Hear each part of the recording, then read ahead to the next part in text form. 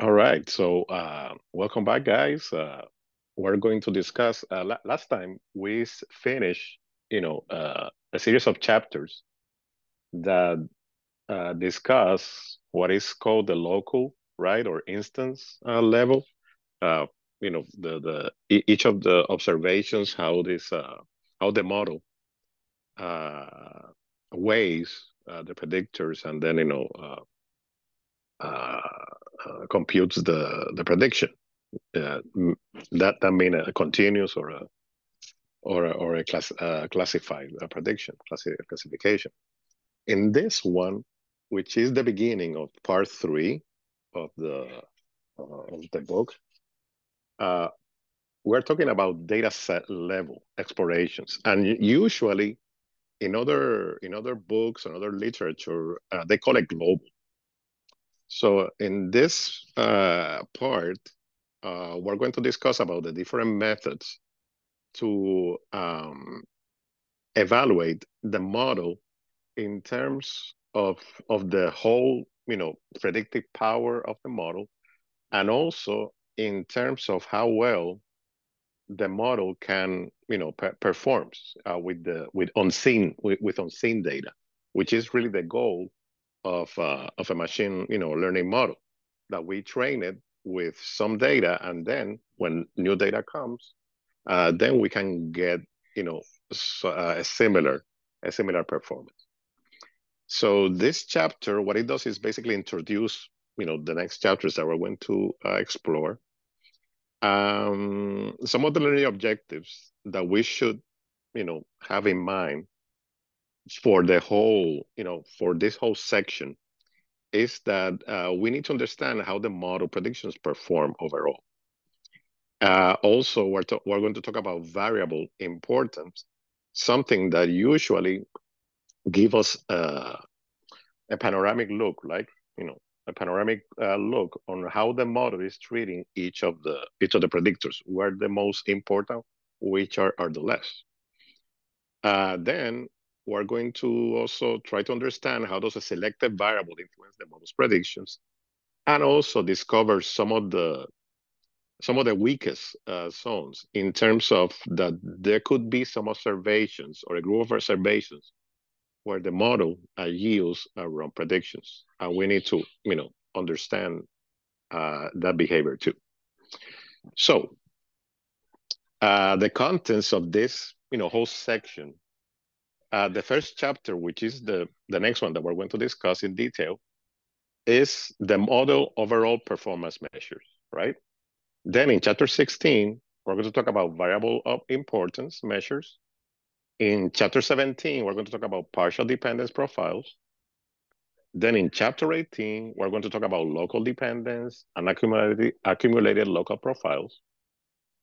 Chapter 19 is going to be dedicated to the residuals diagnostics, something that is key for, especially for our regression models, right? Linear regression, logistic regression, etc.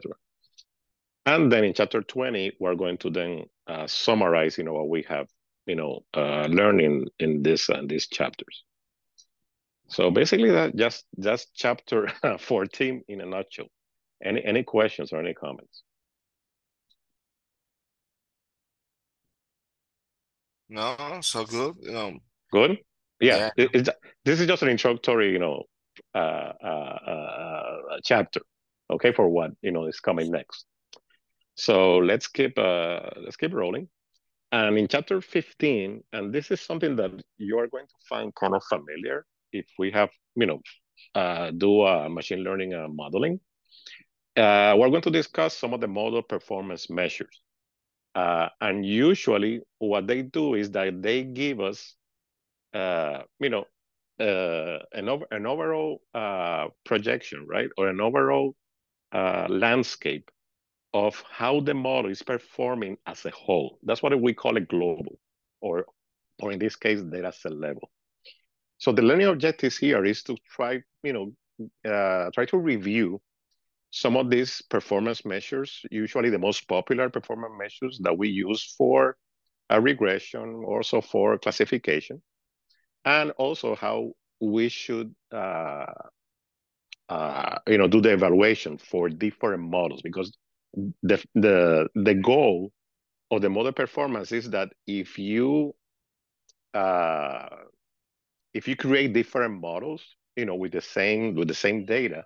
For example, in regression, you can do linear regression, you can do KNN, you can do random forest regressor, you can do gradient boosted regressor, even neural network regressors. And if you have all these models, how do we determine which is the model that is the best performance? So that's the goal of this exercise. Then one of the concepts that the authors bring is the concept of goodness of fit, GOF, and the concept of goodness of prediction, GOP. So if you have a statistical background, you have seen this goodness of fit, right? For example, how well a model fits the distribution, right? The distribution of the dependent variable.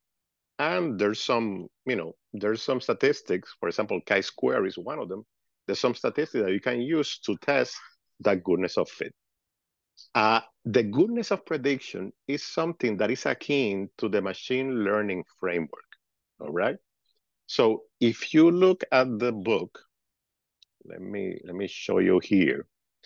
If you look at the book on this section, the first section, the author really explains what is the difference between this goodness of fit in terms of model evaluation, and then the goodness of predictions.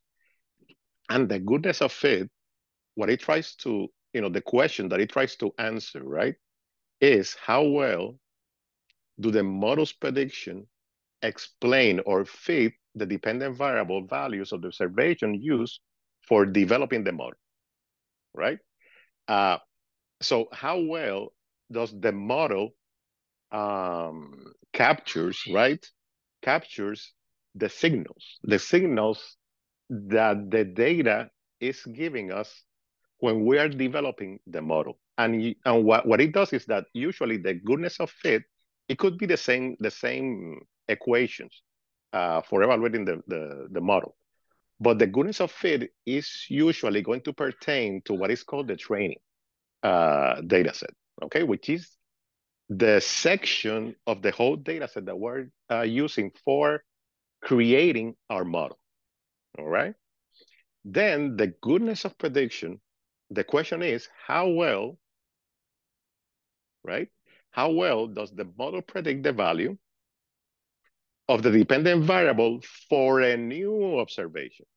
So now we're bringing new data to the model, and we want to know how well that model that was constructed with a training data set, then it can also have similar results with a testing data set.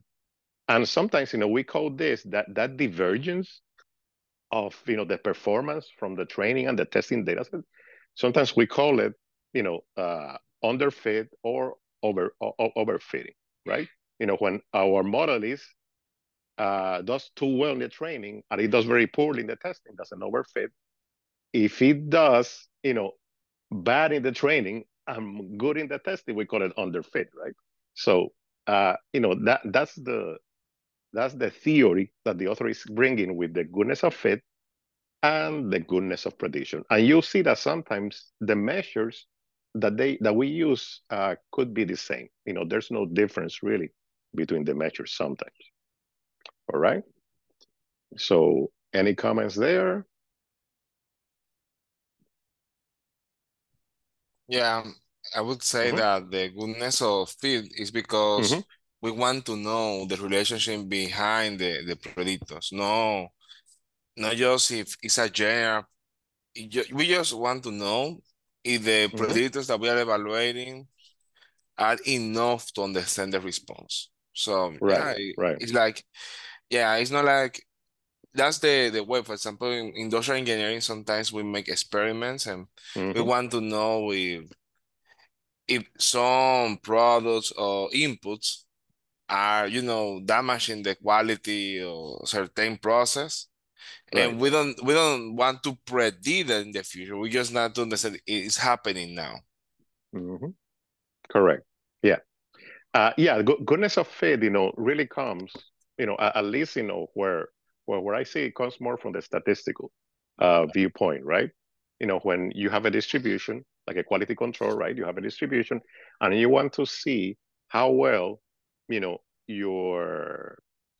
model, for understanding that, how well fits that distribution. Okay. I mean, you don't have to have it in a predictive setting. And for example, I know that the chi-square distribution is usually used for this type of analysis, for goodness of fit analysis. In this case, the goodness of prediction is the new term. Okay, before this, I never heard of this, of the goodness of prediction, but I have already use it without knowing what the term was, because when we develop the machine learning model, we always have to do a training, have a training test to construct the model, try to uh, improve the model performance there in the training, and then we do our final test, a last fit test with the testing data to see how well that training model done by the training fits that testing data. Okay. Okay, so let's keep going on. So in the introduction, we want to use this data-level measurements mainly for model evaluation. How reliable are the model's predictions? Are they stable? Are they unstable or reliable? Also for model comparison, like I said, if you have 2 or more models from the same data set, and you want to decide which one is the best model, well, these metrics can help. There could be other considerations for the model in terms of how complex is the model when you put in production, what is the performance of the model, etc. But at least from the metric from the metric point of view, you want to have the best model, the one that minimizes a metric or maximizes the metric, depending on the nature of the metric. And then, of course, the auto sample. That's what we call the testing, right? Auto sample, auto time, in terms of time series. How well that model performs with new unseen data. That's the trial by fire, right? Here, because you can have a great model based on the trained data, but then performs poorly because it cannot capture everything, right? Cannot capture the signal and the noise. And usually the noise is a random component. So we want to make sure that our model captures much of the signal, less of the noise, and then to put in unseen data that it should perform close to that performance in the training set. Okay, so let's keep on going. All right, so I constructed this table because, knowing that we only have 1 hour, you can read, all the, the details on this section of the method. But what this table does is summarize, the content of that section. And it starts with the scenario that if we have a continuous dependent variable, in other words, our response is continuous. Okay, it's a float, number. So the goodness of fit, the one that we use for the training data set, we can use, for example, the mean sum of errors, right? And the mean, let me say that I'm saying that right, just in case, because sometimes we see it and okay, is the mean is the mean of the sum of the square residues. Okay, here we go. The square errors, the mean of the square errors. Okay, So what happens here is that when we have a difference between the predicted value and the actual value, that's an error, correct? And we call the error the residual.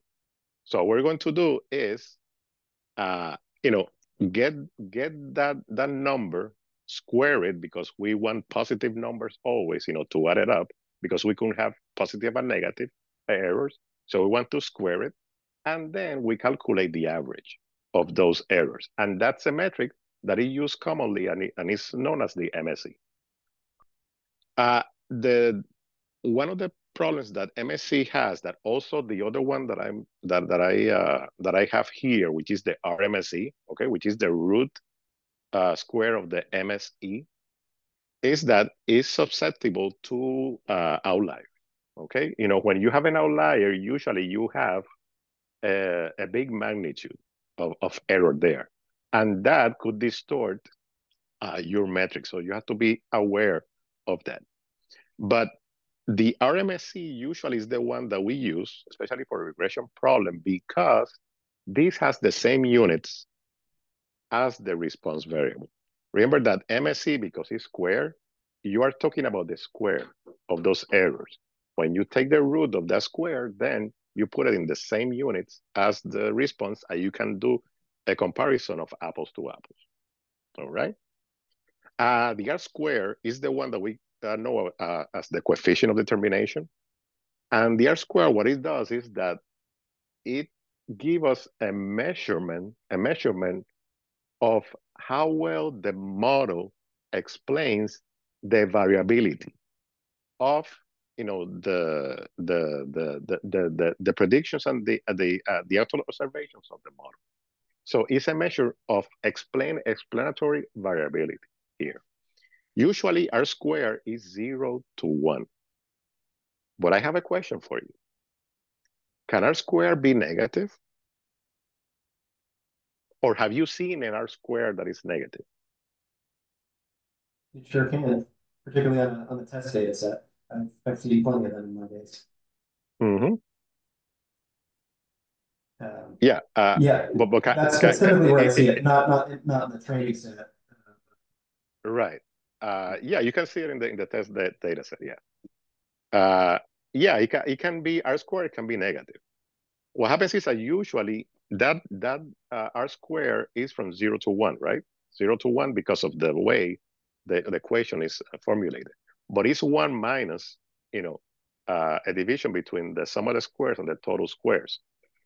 And what happens is that, yeah, it can be negative. And when you have a negative number, the R square is telling you that that model is not suitable.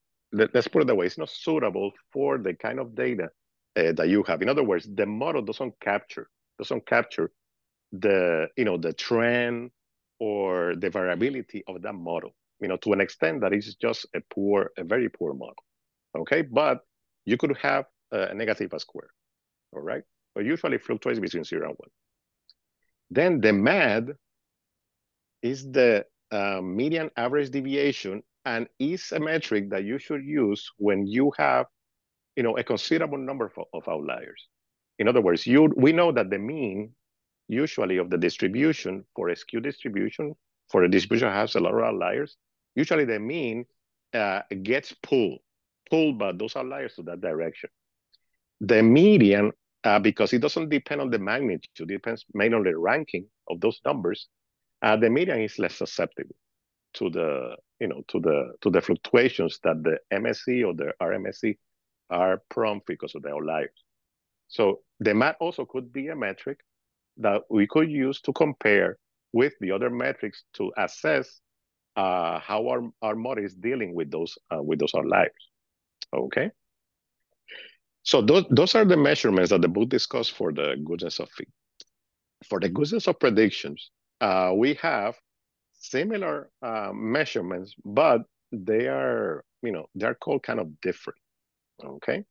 So for the goodness of fit, the author introduces to what is called the MSP, right?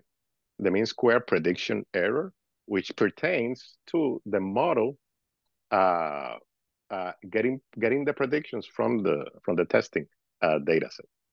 Also, the MSP, the RMSP, and then we have this predicted sum of squares, okay, which is kind of more or less, something similar to the MSE.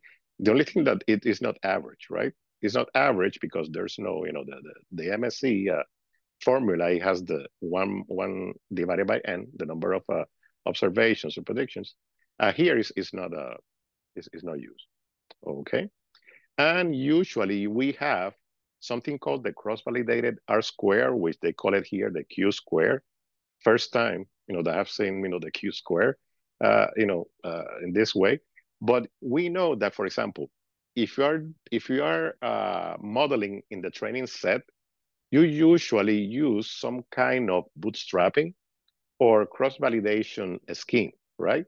To try to minimize the selection bias of this of the training data. So what happens is that, let's say if you divide the training set in 5 folds, five folds validation.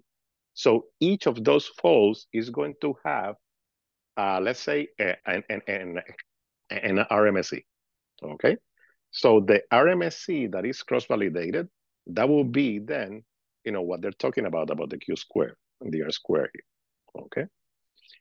Let me see what else. Okay, they also talk about the concordance, the C index, the concordance index, which is something that is mentioned by, I believe it's by Harold, okay? And that's also another measurement that it can be used for, here, this guy, Harold, okay? The concordance, evaluating discrimination as the concordance index, all right? Usually, when the concordance index, they don't give us the formula here, but the concordance is 1. That's a perfect discrimination. In other words, it's a perfect model. And 0.25 for random discrimination, that your model is basically equal to, a random prediction, okay? Okay, so let me give here.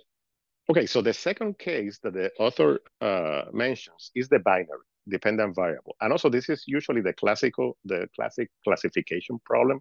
Like you have the response is not a continuous, but it's measured as, a binary choice. Did the customer churn? Did the customer not churn? Did he buy? Did he not buy? Things like that. So for the goodness of fit, we also have more or less the same measurements, only that there is a slight difference in terms of how they are calculated, okay? And for example, the MSC for that type of situation is calculated, according to the author, is calculated by this formula, all right? And also there's a new one introduced that is called log loss or cross entropy, okay, which is calculated by this formula here, all right? The log likelihood function on the Bernoulli distribution. All right, so those are, I'm not going to go into much detail about these measurements, but it's good to know that, that they're available to you, especially for the binary classification. In the Guzman prediction, then we have a whole set of different tools. We have a confusion matrix, right? And apart from the book, okay, the book gives you in table 15.1 an example of the confusion matrix. I found another text, this one that is kind of more clear in terms of what a confusion matrix is. And what it does is that it does a cross-tab, right? A cross-tabulation of the predictive, the predictions and the actual observations. Here, because the variable only can be, 0 or 1, a binary choice, we're going to have this quadrant, which is if the prediction, matches right? The positive matches the condition, the actual positive is going to be true positive. If the prediction matches the negative condition, right, the zeros, is going to be then a true negative. And then we have the misfires, which is the false positives, right? When the predictive is positive and the actual is negative, it's false positive, and this is associated with a type 1 error. And if it's at the other end, which is the prediction is negative, but then the actual is positive, then we have a false negative, which is a type 2 error. And from this, confusion matrix, you can calculate the accuracy, okay, which is the true positives plus the true negatives, divided by the whole total observations. You can have precision, okay, and you can have recall. And there are other measurements also, okay. I'm assuming that you have seen this already, right? The confusion matrix to evaluate the performance of a classification model. Yep, absolutely. Yep. Yeah. Okay, good. Yep. Okay, so this is just a review. So we have also the F1 score, because remember, accuracy, one of the the weaknesses of the accuracy metric is that it only takes account the true, the matches, right? The true positive and the true negative. It doesn't consider in the equation the false positive and the false negatives. The F1 score does it, and also, of course, the ROC, the receiver observation characteristics, and the AUC, they are under the curve, which is usually the method that we should be, looking for comparing different models. And especially when in your data set, the response is imbalanced. In other words, you have a lot of a lot of zeros, for example, and less ones, or vice versa. So the author also, trying to capture everything, right? Every possible model there. Also, we have what is called categorical dependent variable, which is when the response is also a classification problem, but it has more than two results. Okay. For example, if we want to predict, let's say in surveys, for example, in surveys that that you have a strongly agree, right in the center, in the middle, which is kind of, lukewarm, and then totally disagree. So if you want to predict that type of a response, then you will have to use this, according to the author, this metrics, which is the log likelihood, right? Which is kind of the log loss cross entropy. And also you can use the accuracy, you can use also the confusion matrix, etc., and precision. And then for counts, which usually we don't, we don't, it's not in the radar usually of these models, but usually a count when it's an integer that you use like a Poisson distribution. The author says that usually we should use the Pearson statistic there, okay, when it's a count object, an integer. Okay. Any questions? Let me give you Just a comment, I guess, on sure. on those summary measures. I was almost shocked to see so many different R squared related measures, right?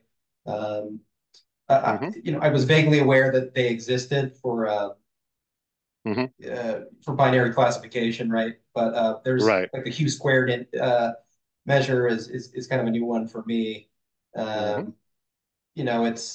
I guess it's nice to have a metric where your measure is between 0 and 1 because it's really easy to interpret. But haven't seen a lot of these in the wild. Interesting. I'd be interested to try these out in the real world. But yeah, I wonder if other folks were in the same boat and that you're seeing some of these measures for the first time. Okay. And then just another thought I just wanted to point out, like, it's not so clear cut that, like an RMSE is a goodness of fit measure, but not a goodness of prediction. I think it kind of goes into both buckets, right? Yeah. The authors, I think, tried to segment certain measures that were maybe more likely to just be, to validate the prediction, and not part of the fitting process itself. But like most things in life, right? It's a gray area. Yeah. Usually in the practice, for let's say for a regression problem, you use this kind of metrics for both. Okay, the RMSE or the MAD, etc. And also, in fact, there's another measurement that the author doesn't discuss, maybe because there was no need, but there's also what is called the root mean log square error, which kind of addresses the problem of the outliers, to put it in a log scale, then to minimize that impact. I have seen it, and especially in Kaggle competitions. Usually they don't use the RMSE, they use the root mean log square error. Okay. And also for time series, it's not here also. For time series, you have other, different metrics. Also, you have MAPE, you have SMAPE also, different.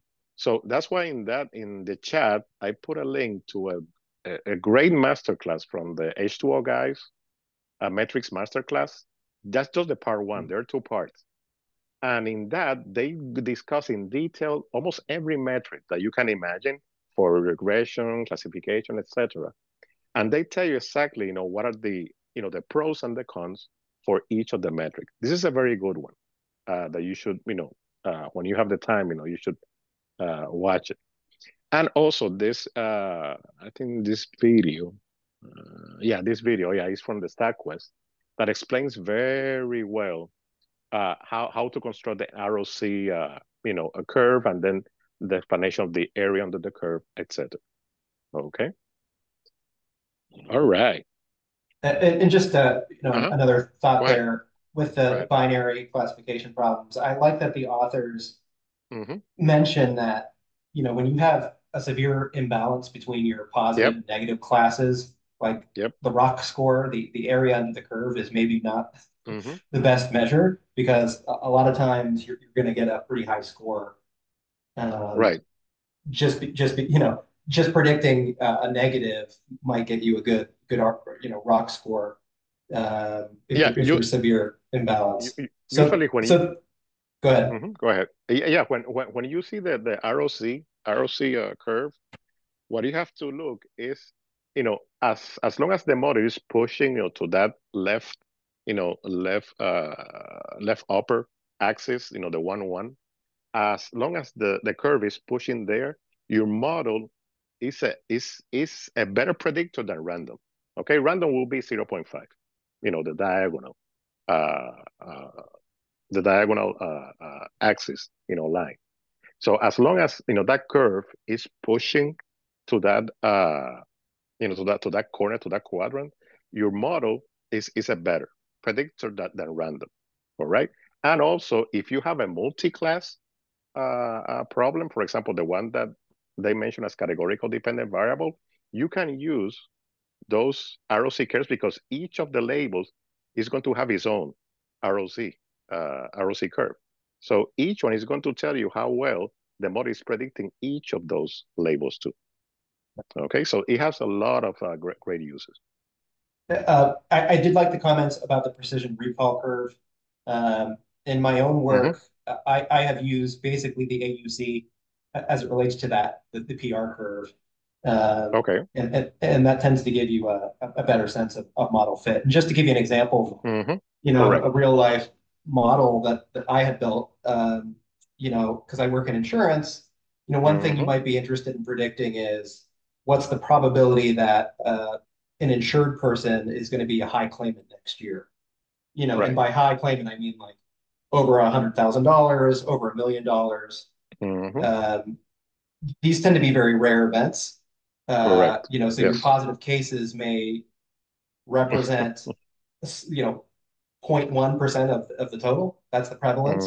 Right. So there are some challenges in creating these binary classification models when that's the case. But your typical rock curve, area under the curve is probably not the best metric for assessing when you're dealing with that. And I don't want to get into too much of a tangent, but like in that case, like your data set may end up being really huge. So you might try something like downsampling. Correct. You're basically forcing try to balance the positives and negatives to be about 50-50 to fit yes. the model. Which is kind of born out of necessity sometimes. But then you're left with the problem that your probabilities that your models are spitting out are really hideously biased. They're directionally okay, but the probabilities themselves tend to be way off base. So then you have to do another model on top of that to recalibrate the probabilities so that they look realistic. Correct. So I do have some experience with that, and the authors talked about like they didn't use this term, but like you kind of bin your model's predictions, the probabilities against actual, and that kind of plot is called a reliability diagram, and that's usually something that you do kind of in that second step after you've recalibrated the probabilities. Right. I thought it was cool that the authors bring that up because in typical kind of 101 data science literature, you're not really dealing with that imbalance classification problem, which I think is just probably more common than not. Yes. Out there. Yeah, usually it's more common. Yeah, especially if you work with, for example, in your case, insurance. If you're working with fraud detection, okay, anomalies, etc. Those are rare events. Yep. I think that they say that maybe the best measure in case of balance is the F1 score. To me, that was a new one also. It's really interesting how they, rather than just check the precision and recall, it's like a mean that is really sensitive to low values. So you have 9% of precision, but like 20% of recall, it will go down due to the that this kind is of the mean. precision. This is the formula for the F1 score. As you can see, it takes the precision recall, but then it does some additional math there. Okay. Yeah, you should go there and you see a value, you will need to check both. Why we have a low value here? Maybe because we have a low precision. It's like you are balancing. They have the same importance. That's something like that. To me, it's really useful to have a first, just a single number. The balance that sense, because I think in you correct me, I'm wrong. I think you can down sample your model for training your model, but for the testing data, you shouldn't do it. So you should keep your data as it is, the way it bends. So for measuring the accuracy of the model, I think this is a really important measure that we need to keep in mind.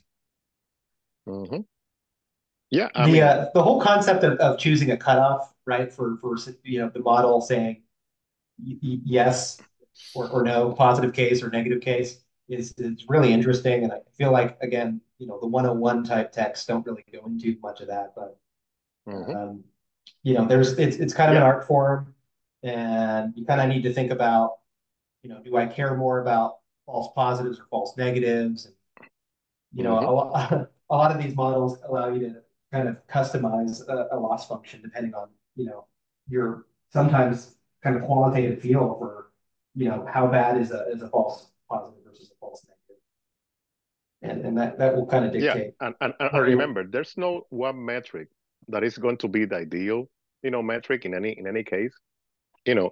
Because each one, and that's why I refer to that video, each one has his advantages and disadvantages. So you have to be aware of, the pitfalls of each of these metrics, because they always have a downside here. So usually what you do is that you verify, different metrics, and then you have the elements to do a better decision. Okay. At least that's my opinion. All right. Okay, so going to some of the samples that the book has. Here's an interesting one. For example, in the apartment prices data set, they had this result for a linear regression model, right? This red dot indicates the RMSE, right? And then, the box plot indicates the, 25% quantile, 25% quantile, and the whiskers, the upper and lower whiskers. And the other one is the random forest, right? Okay, for that particular set. So I had an interesting question for you guys. Looking at this, which model, if you only have these two models and you only have, you have to decide, using the RMSE, which one would you, say, okay, I would choose this model because of this and this and this. How would you decide? Which one is the best model according to this data? If, for example, you say that 500 difference is a manageable problem, because sometimes you say, hey, 500 of this measure is too much and we cannot take a decision. But if I would take the linear regression, because you know that even in the worst case, you won't be over that, over that threshold. Right. Okay, good. Okay, let me put it if you're another just way. looking at root mean square, they're right on top of each other. It's hard to say, but you can see that. Right. The thing is that it's interesting that they're the same, right? The dot indicates the RMSE if you take it as a point. But then, the box plot gives you the fluctuation between that RMSE, all right, for both models. Yeah. You don't have it looks like with the random forest, you don't have these extreme outliers that you are getting with your regression. But I do recall the authors noting that, hey, this is random forest, and every time you run this thing, assuming you're letting the seed change, right, with each run, that you're going to get different results. So there's potentially a stability issue here, where in a lot of respects, the random forest looks better, but in reality, it may not be, and it just could have been a lucky bounce based on how the interesting. forest was initiated. Yeah. Interesting. Okay, good. Okay, and anyone else wants to give us another take on this?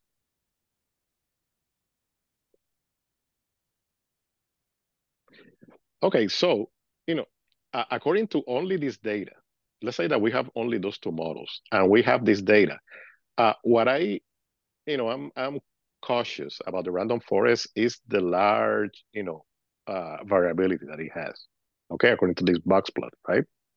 It has a large variability from 0 almost to, let's say 150, almost 1600 RMS in terms of the units of the RMSE. That's actually a good point. And as you were saying that, I didn't even realize that was kind of the whisker of the box plot. I almost thought that was an axis. But you're right, it's huge. Yeah, it's a whisker.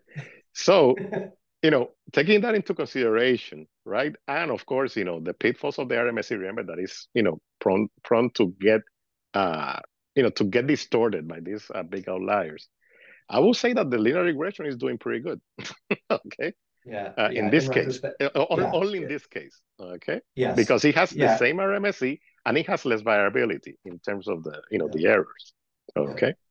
But when I saw it, I said, interesting.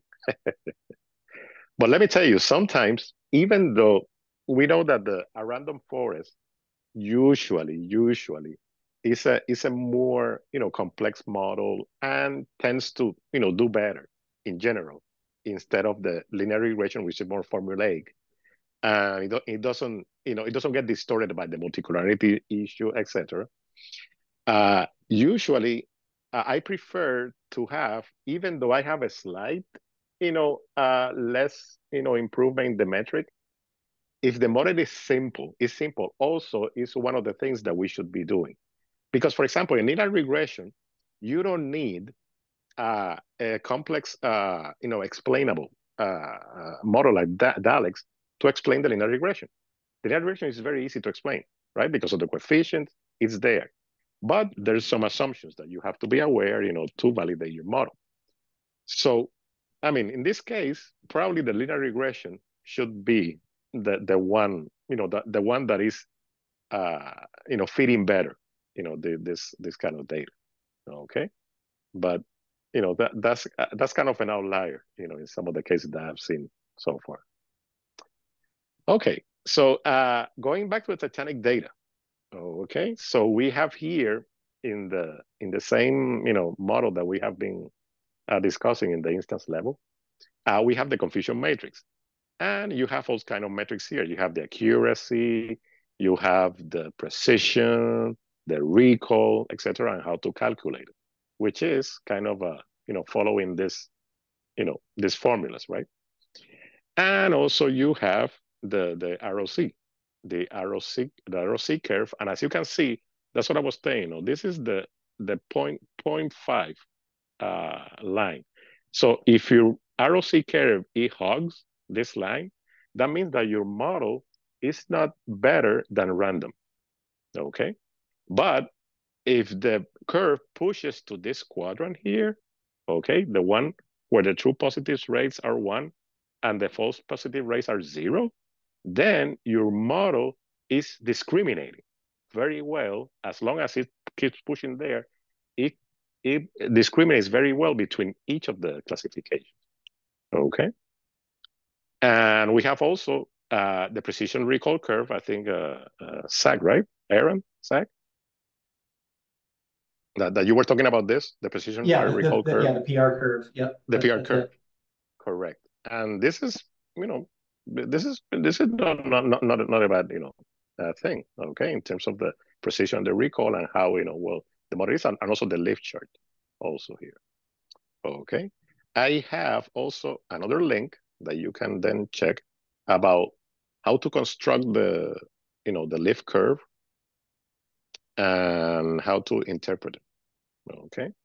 So let me put it in the chat also. Okay.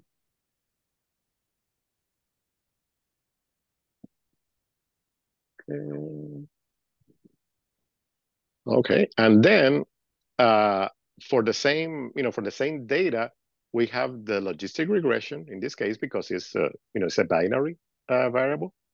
We have the logistic regression, and also we have the random forest ROC curve. As you can see, the ROC curve is pushing more to this section than the logistic regression. So probably if we calculate the area under the curve would be, greater for the random forest than the logistic regression, pointing that probably is the best model. But you have to consider other factors, like also the lift chart. And also the lift chart, you have also, a more lift in terms of the random forest curve than the logistic regression, telling us that probably the random forest is capturing a better, discriminating better from these classes. All right. Okay, let me see what else. That would be a great opportunity, Ricardo, to use our instant level ability to understand the high residuals, That will be the next step in the investigation. We saw in the prior box plot some high residuals. Right. And we would like to use our instant level techniques to understand what happened in those cases. Exactly. Maybe. Yeah. You are correct, sir. Okay. That's why probably the authors started with the instance level instead of the global level, because usually, the first thing that we do from the point of evaluating the model is start with the global level. Okay. And maybe we use some of the instance level, but sometimes we don't. Okay, so that's a cautionary tale that the author is telling us. Hey, check those observations. Yeah, very good point. Okay, so pros and cons here. Most of these continuous dependent variable matrix, RMSE, MAD, R-squared, provide a fairly simple way. You can see the construction of the equation. It's not rocket science. It's a very simple way to compare the suitability of predictive and actual values. And then for the binary or categorical variables, the use of ROC, AUC, and lift charts provide comprehensive metric to compare models' performance. Of course, as we commented, there could be some, highly imbalanced data set that we need to use other metrics, like the precision recall and also the F1 square. There's another metric for the binary and categorical variables that involves mentioned that is out there, which is kappa. Okay, the author doesn't discuss it, but it's out there. Then, what are the cons, disadvantages? Well, some of these continuous dependent variable metrics, like the RMSE, for example, can be sensitive to outliers. We have to, if you have outliers in that data set, the RMSE could be pulled. Could be pulled because it's an average. Could be pulled to that, to that area. And also the binary dependent variable metrics can vary on the selected cutoff values. Remember that these models, what they're calculating is probabilities, right? The probability of one class versus the other. So what happens when the cutoff, which is usually 0.5, right? To convert those probabilities to predictions, what happens when we, move that cutoff?